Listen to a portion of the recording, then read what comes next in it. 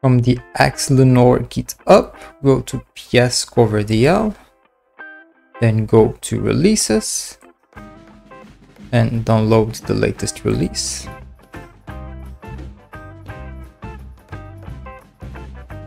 Then extract the file to wherever you want.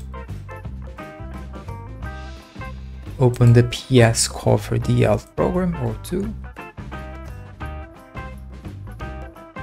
You're going to start with DuckStation. Choose DuckStation. Then here you choose your cover directory.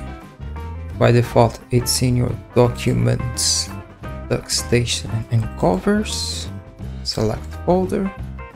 Then your game cache, it's in your DuckStation folder, then cache, and choose your game list.cache.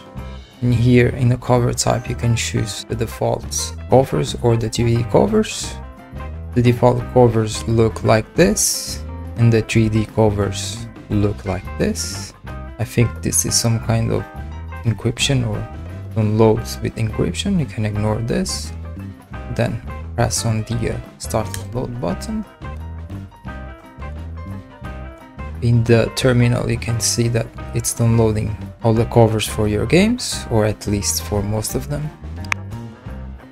Now if you go to your DuckStation folder and go to covers, you can see that the covers are here, and if you want to delete the covers you can choose all of them and then press the delete button.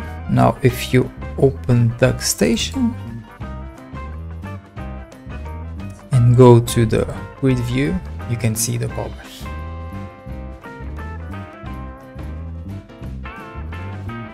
Now you can do the same for the PlayStation 2. Go to the cover directory, it's in your PCSX2 folder, then choose covers. In the game cache, go to your PCSX2 folder, then cache, and choose your game list cache.